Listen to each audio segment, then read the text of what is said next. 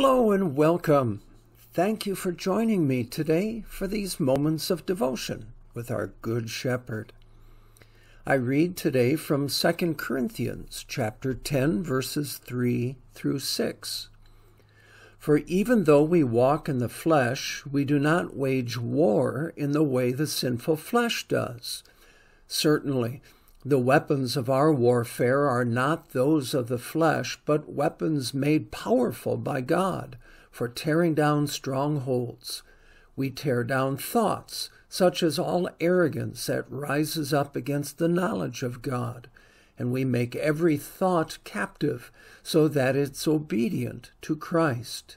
And we are ready to punish every disobedience when your obedience is fully restored. Many years ago, United Artists released a sci-fi thriller called War Games. And you might remember the movie as two teenagers battle a supercomputer that's ready to wage nuclear war in the world.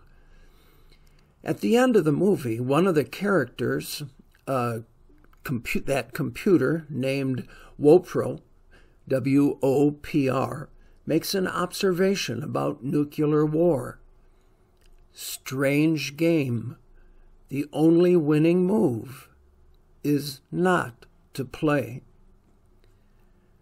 The early Christian community was made up of people at the margin of the Roman Empire. They were primarily slaves, Jews, women, and people powerless in a world that valued might and status over everything else. And those in charge had no problem using that might and status to put down anyone who dared to get in their way. But over time, this community of Jesus followers managed to turn the entire Roman Empire upside down.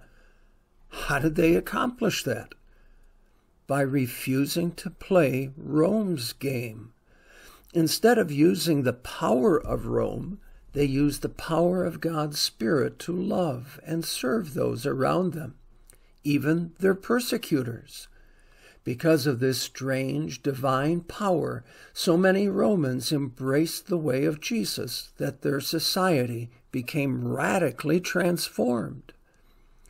In one of his letters to the Corinthian church, the Apostle Paul wrote, "The weapons we fight with are not the weapons of this world." Right now, our global society is full of conflict, often violent. People, even Christians, are using the power of this world to dominate and destroy their enemy. But the Jesus way is different. The Jesus way, a divine power that transformed whole societies, uses a basin, a towel, a cross, an empty tomb, unstoppable love, and the good news that Jesus has defeated the power of evil and death. So what would happen if Christians stopped playing the world's game? What would happen if instead we engage the world in a way the early Jesus followers did? Perhaps we might see a similar transformation of our society. We pray. Lord Jesus, your simple message of love as taught and lived out by the early Christians, under your blessing, transformed the world. We pray that each of us would live that message of love to the world around us so that your transforming power can change lives. Amen. Well, everyone, may God bless you and keep you this day. And until next time, walk with our Lord.